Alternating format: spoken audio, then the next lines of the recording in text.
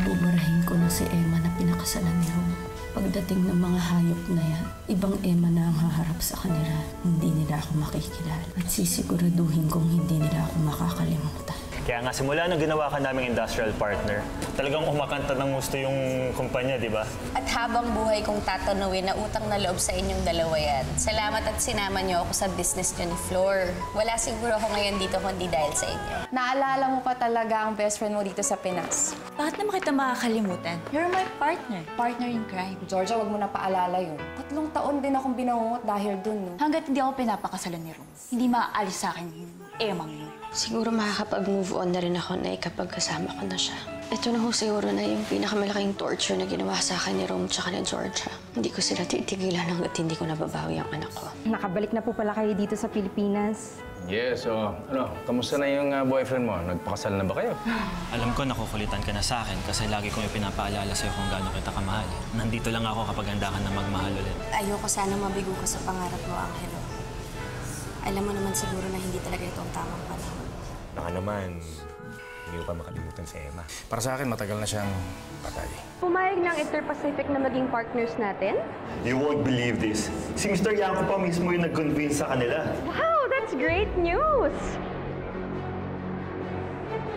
Georgia? Nasa Pilipinas na si Georgia? I'm sure magugulo ulit ang buhay ni Emma. Hindi niya pipigilan hanggat hindi niya makukuha si Austin. Kahit kailan naman talaga, hindi naman talaga natahimik yung buhay ni Emma. Iba pag nandito na yung hinahanap niya. Malaking mulo to. Hayop ka, Georgia. Sa wakas nakita na rin kita. Ay! Ay! Diyos ko! Hayop ka! Ibalik mo anak ko! Anak! Hayop ka! Anak! Diyos ko naman, anak. Nag-aaksaya ka lang ng panahon eh. Ay, wala na. Lumakad na. Tumakbo na yung kotse, anak. Dito ka lang. Kukunin ko yung kotse. Hahabulin ko sila, Nay. Saan ka pupunta? Kailangan ko siyang mahabol, Nay. Matatakasan na naman niya ako. Katulad ng ginawa nila nung kinuha nila si Austin. Pero mabilis ang sasakyan, anak. Hindi natin sila mahahabol. Anak, maghunos dili ka naman. Makikita rin natin sila. Tutak, andito na naman sila, di ba? Ha? Hayop sila. Nandito na pala sila sa Pilipinas. Siguro kala nila wala nang maghahabol dahil akala niya patay na ako. Nagkakamali sila. Kaya mo, anak, makikita rin natin sila. Maghunos dili ka, anak. Siguro nga tama ka, Nay. Oo. Kung nandun sila sa Amerika, hindi ko sila tinigilan. Ngayong nandito na sila sa Pilipinas, lalo ko silang bubulabugin. Kahit sa impyerno pa sila magtago, hindi ko sila titigilan hanggat hindi ko nakukuha ang anak ko. Halika na. Makikita rin natin sila. Halika na.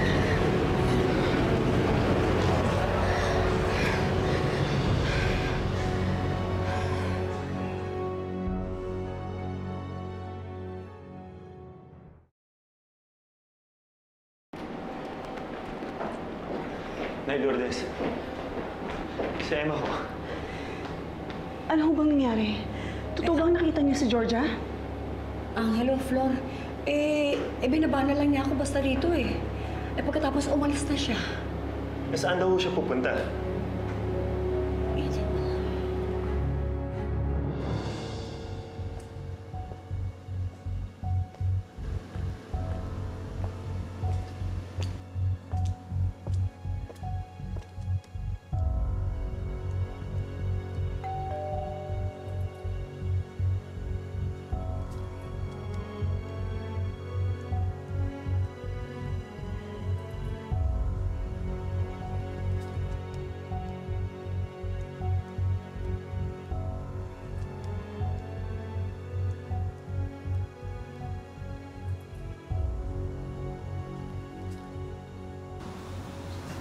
Ano ho yun? Nandyan ba si Rome? Sir ho, matagal lang hindi umuwi si na Sir dito. Saan sila nakatira ngayon? Hindi ko ho alam. Teka, huwag mo nga ako pinagsasara ng pinto. Hindi pa tayo tapos mag-usap. Amo mo sila, dapat alam mo kung saan sila nakatira. Sabihin mo sa akin kung saan sila nakatira dahil kailangan ko makita yung anak ko! Ma'am, bago lang ho ako dito, ma'am. Hindi ko pa nga nakikita yung amo ko eh. Si Manang Loling lang po ang nagdala sa akin dito. Nasaan si Loleng? Nandun ho sa bagong bahay pero hindi ko alam kung saan dito. Ibigay mo sa akin yung number ni Loleng ngayon din. Dali! Ma'am, pasensya na ho, ma'am. Hindi ko talaga alam. Hindi ako aalis dito hanggat hindi ko nakukuha ang number ni Loleng. Ibigay mo sa akin yung number ni Loleng dahil kailangan ko na makita yung anak ko! Pasensya na, ma'am. Hindi ko talaga alam, ma'am. Pasensya na ho. Emma! Bigay mo sa akin! Emma, tama na. Pasensya na ho, ma'am. Akin na yung number ni Loren! Tama na yan. Nakakaskandalo na tayo dito, oh. Wala akong pakialam. Hindi ba sinabi sa'yo ni nanay? Nakita namin si Georgia. Siguradong nandito na sila at kasama niya si Rome at si Austin. Gusto kong makita ang anak ko. Oo, alam ko. Nasabi na sa akin ni Nay Lourdes lahat. Pero narinig mo naman yung maid, di ba? Wala sila rito, kaya tama na yan. Halika na. Paano na? Saan ko makikita yung anak ko? Gustong-gusto ko nang makita si Austin. Hindi niyo alam kung gaano ako kasabik na mahiyakap siya.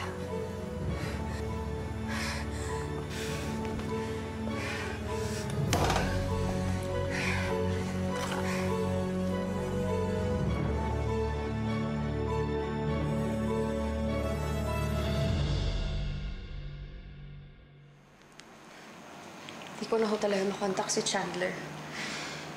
Pati yung mga pinagtanungan ko, ang sabi hindi na siya konektado sa Inter-Pacific. Eh, malamang nasa ibang airline na yan. Kahit nga yung mga ibang kakilala namin noon wala rin nakapagsabi kung saan tumutuloy sila roon. Sigurado ako naniniguro yung mga yun na walang makakakuha kay Austin. Diyos ko, nasaan na kaya sila? Eh, gusto ko rin makita ang apo ko. Punta ho muna ako sa Inter-Pacific. Gabi na. Malamang sarado na rin yung opisina nila. Pabukas mo na lang to. Paano ko ipagpapabukas? Hindi ko magagawang matulog na alam kong nandito na sa Pilipinas yung anak ko. 3 taon na ako naghintay. Ang daming katanungan sa isip ko na gusto ko nang masagot kung kamusta ba siya, masaya ba siya, okay lang ba siya, naaalala pa niya ako. 3 taon na ako naghihintay. 3 taon ko nang hinahanap ang anak ko. 3 taon na akong nananabik sa yakap niya.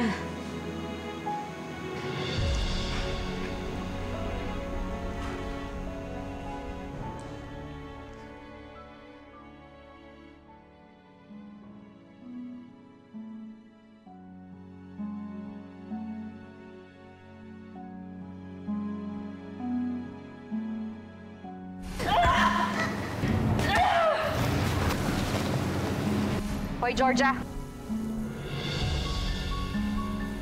Emma?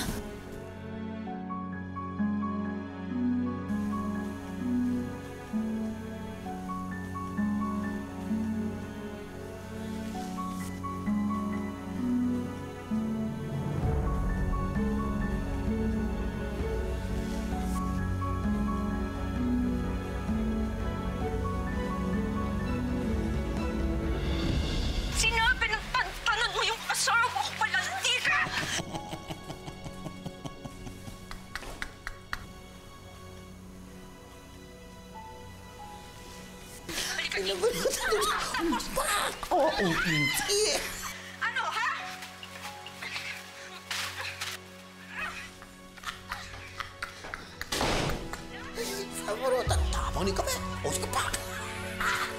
Lintik naman, Senny. Ginulat mo naman ako. Akala ko naman buhay si Emma. Bakit? Namatay ba? I mean, I saw her alive in my dream. Tapos, eto, narinig ko pa yung boses niya dyan sa video na pinapanood mo. Sorry naman, bigla ko napanood sa YouTube. Buhay pa pala yung video nyo na nag-viral noon. Aliw na aliw ako, di ba? Ang tatapang ng asawa at kabit. Talagang umbagan to the max. Excuse me, kabit noon, hindi na ngayon. Dahil pakakasalan ako ni Rome. One of these days. Ay, oo naman. Ikaw naman, masyado ka naman defensive, Ma'am Georgia. Hindi naman ikaw yung pinatatamaan kong kabit. Queen Georgia nga, di ba? Nasa iyo ang crown. Baka ho may alam kayo kung saan tumutuloy si Rome. Hindi ho nag-iwan ng address eh. Sorry, Mama. Pero bumisita raw ho siya dito noong isang araw.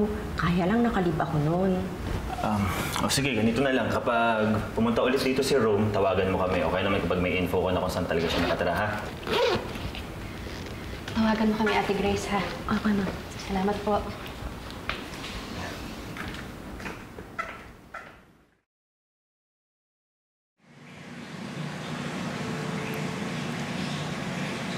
Don't worry, Emma. Nagtatanong-tanong na rin naman ako para mahanap natin kaagad si Rome. Paglaki ko, gusto ko maging pilot katulad ni Daddy. Tapos, isasakay ko si Mami at Grandma. Alam mo, Angelo, pangarap ni Austin maging piloto din tayo ng daddy niya. Sabi ko sa kanya noon, susuportahan ko siya kung ano man ang gusto niya sa buhay. At kung ano rin ang gusto niyang marating. Hindi ko siya iiwan habang lumalaki siya hanggat hindi niya natutupad ang mga pangarap. Emma. Pero 7 taon pa lang ang anak ko, nawalay na siya sa akin. Sana magkaroon pa ako ng pagkakataon para mabawi ang mga nawalang oras.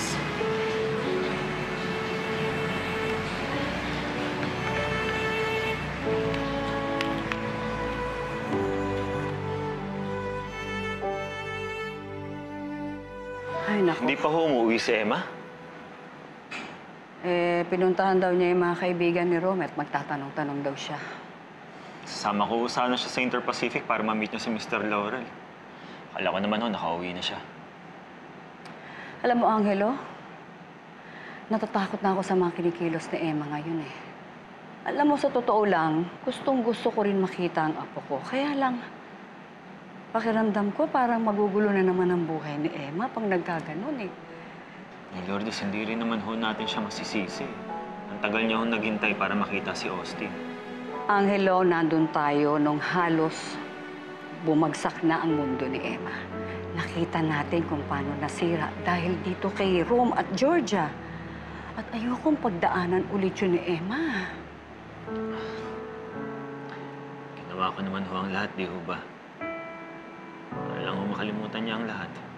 Kaya nga, ang dami mo na sakripisyo kay Emma. Nang dahil sa'yo, naging maayos ang buhay niya. At sigurado kung ikaw rin ang tuluyang makakaahon kay Emma sa mga problemang dala niya kay Rome. Angelo, makikiusap sana ako ulit sa'yo. Huwag mo sanang susukuan si Emma. Kung tutulman ako noon na masira ang pagsasama ni Emma at ni Rome, ngayon, ikaw na ang gusto ko para sa kanya. Dahil sigurado kung ikaw ang makabubuti para kay Emma. Pero Nay Lourdes... Huwag mong sabihin, hindi ko alam. Nakikita ko at alam ko kung gaano mo kamahal ang anak ko. Angelo, kailangan ka ni Emma para makaahon siya. Para magbago ang buhay niya. Huwag mong hayaan agawin ni Rome ang atensyon at buhay ni Emma ulit. Nakikiusap ako sa'yo.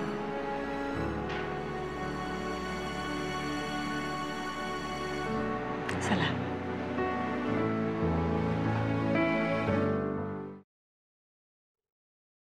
Alam niyo na ho ba kung nasaan sila Rome dito sa Pilipinas? Ganun ho ba? Balitaan niyo po ako pag may alam na ho kayo, ha? Salamat.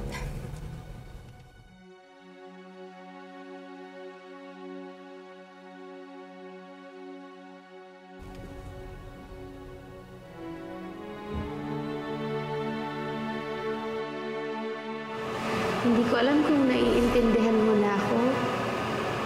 Pero gusto ko lang malaman mo na mamahalin kita buong buhay ko. Aalagaan kita. Mamahalin kita higit pa sa buhay ko.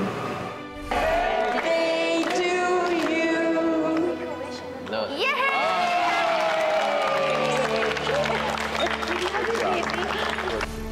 I love you. I love you too. Gagawin ko ang lahat, mabawi ka lang, Austin. At babawiin ko din lahat ng panahon na hindi tayo magkasama.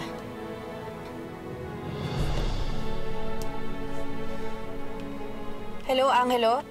Ay, hindi ko pa rin alam kung saan hahanapin si Georgia para mabawi si Austin. Sige, nagtatanong-tanong na rin naman ako eh.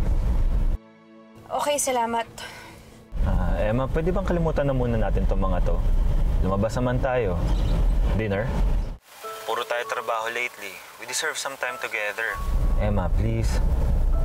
Sige na, may sasabihin din ako sa'yo importante. O sige, saan ba tayo magkikita? Hindi, sundin kita kung nasan ka. Kailangan ko lang munang pumunta ng Inter-Pacific kasi may pinapapirmahan si Mr. Laurel. O sige, doon na lang ako didiretso. Sigurado ka? Oo, sige. Daanan na lang kita. Tapos doon na lang natin pag-usapan kung saan tayo magdi-dinner. Sige. Bye. Sino ba tong ka-meeting natin sa Inter-Pacific? Potential business partners natin to. Kailangan meron tayong katuwang sa negosyong ito. Mahirap na. First time ko lang papasukin ito. Rome, baka naman maging busy ka dyan, at makalimutan mo na yung plano nating pagpapakasal. That's not gonna happen. Alam mo, kailangan talaga ma-secure natin tong negosyong ito at maging successful. Ma-establish natin to. After all, ikaw ang may gustong tumira dito sa Pilipinas, di ba? Instead of the States. Okay, let's go. Okay.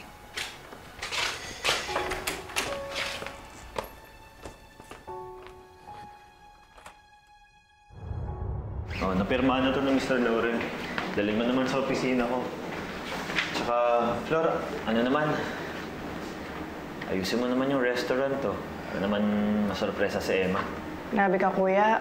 Buong garden area talaga yung pinareserve mo para sa dinner niyo ni Emma. Baka sakaling makulitan na sa akin si Emma. Tanggapin niya na ako sa buhay niya, di ba? Kung sa bagay, 3 years mo na rin minamahal yung tao. 3 years ka na naghihintay na may kayo. Ganun ka nakatagal naghintay, kuya. Gusto ko kasi makalimutan niya muna si Rome. Ayoko naman kasi samantalayan yung kahinaan niya noon. Nakalimot ba? Ito nga at nakita lang si Georgia, nagkukumahog na makita si Rome. Dahil kay Austin yun. Kuya, what if... Dahil kay Rome? Dahil mahal pa niya si Rome? Ayoko naman maging selfish. Gusto ko lang tapusin yung paghihirap niya. Alam mo, kung ako nga lang masusunod, ayoko na sila magkita ni Rome para tuluyan niya nang makalimutan yung taong yun. Ay, naku. Sana nga tuluyan na makamove on si Emma kahit bumabalik si Georgia at si Rome.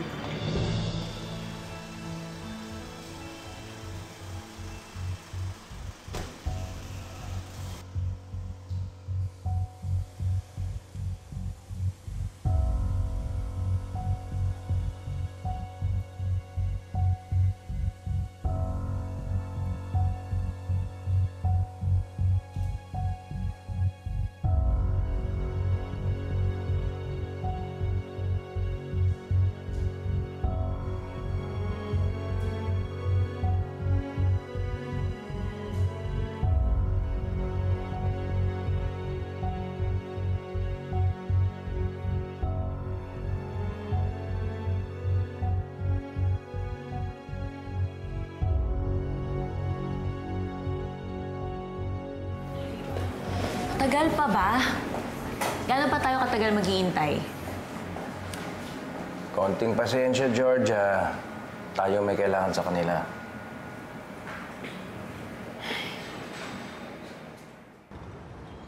Hello, Angelo. Pasensya na, malilate ako. Traffic Okay lang yun, Emma. Basta ang importante, papunta ka na.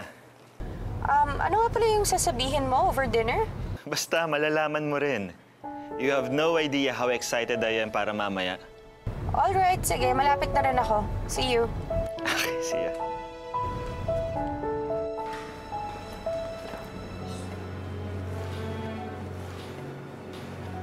Excuse me, matagal pa ba? Ay, wait lang po. Nag-meeting pa po kasi. Excuse me.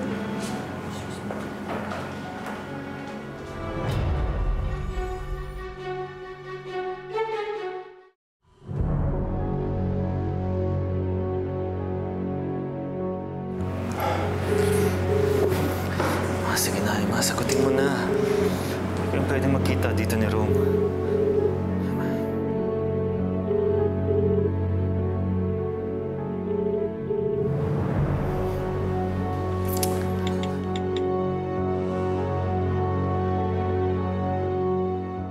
Talaga? Magde-date na si Angelo at si Emma? Opo. Grabe nga yung preparation ni Kuya doon eh. Diyos ko, salamat naman. At pinakinggan ako ni Angelo sa pakiusap ko sa kanya na huwag niyang susukuan si Emma. Sana talagang mahulog talaga ang loob ni Emma sa kuya mo. Yun nga din po ang ipinagdarasal ko ni Lourdes. Pero, siyempre, may mga tao talaga na matitigas ang ulo at may mga puso talaga na ayaw makinig.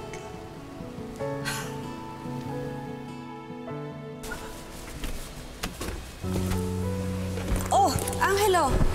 Bakit sinundo mo pa ako dito? Alis na tayo? Eh, teka muna, paano yung papapirmahan natin kay Mr. Laurel? Okay na, napapirmahan ko na. Tapos na. Okay. Susunod ako sa'yo, tapos sa bahay na lang tayo mag-dinner? Okay, sige. Okay. Okay, ingat. Okay.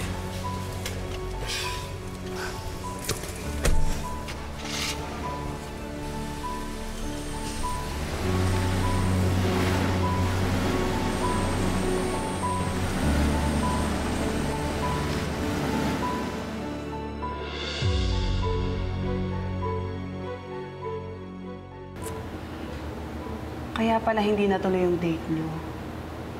Dahil kay Rome at Georgia. Ganun na nga. Hindi na kasi ako makapag-concentrate simula nung munti ka na magkita si Rome pati si Emma. So, ayaw mo na rin magkita si Emma at si Austin? Hindi naman sa ganun. O baka naman, iniisip mo pa rin na in love pa rin si Emma kay Rome. At natatakot ka naman ng balik ng feelings na yun pag nagkita sila. Iniisip ko lang yung sinabi ni Nay Lourdes na magugulo ulit yung buhay ni Emma pag nakita ulit sila ni Rome o ni Georgia. Mapipigilan mo ba yun? Ewan ko. Siguro hindi. Ayoko muna silang magkita eh. Dahil ayoko munang masaktan ulit si Emma. O baka naman natatakot ka na maitsapera ka sa buhay ni Emma kapag nagkausap yung dalawa. Kuya, hindi mo habang buhay na mapipigilan ang pagkikita nila. Ang liit ng mundo. Mapaglaro ang sitwasyon.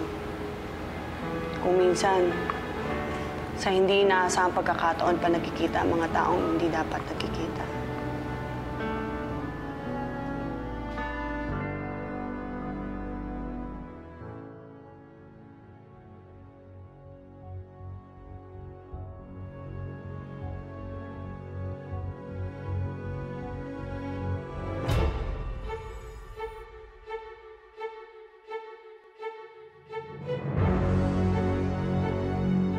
Parang si Emma yun ah. Parang salamin, pero kamukhang kamukha ni Emma. Oh my God. Yeah, si Emma yun. Buhay si Emma?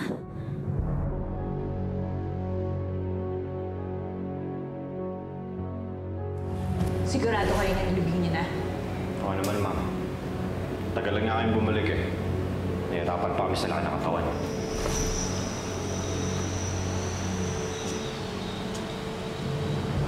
Ma'am, magpapagas po kayo? Oo. Sige po. May tanong lang ako. Sige po. Di ba ikaw yung nag-assist nung isang sasakyan kanina? Ay, opo. Alam mo kung anong pangalan? Ay, pasensya na po, ma'am. Hindi ko po alam yung pangalan. Bakit po? Ah, wala. Wala. Akala ko yung kakilala ko lang. Kamukha lang pala. Ano pong gas niyo, ma'am? Yung silver. Sige po.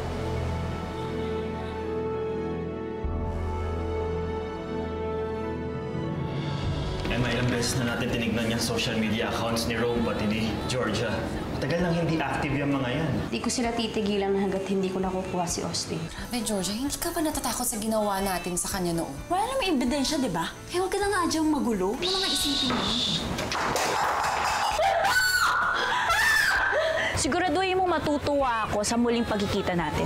Nasaan na yung pruwebang sinasabi mo na patay na si Emma? Nasaan na? Paano boy si Emma?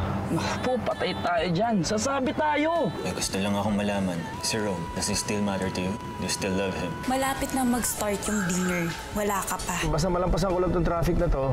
Nandiyan na ako, hintay mo lang ako, ha? Inter-Pacific Airlines has chosen New Beginnings Travel Tours to be our new distribution partner. It is headed by Mr. Angelo Trinidad and Ms. Emma De Jesus. Can you come up here on stage? Nasaan si Emma? Saan siya nagtatago? Anong nagtatago ang sinasabi mo? Dahil kinidnap niya si Austin.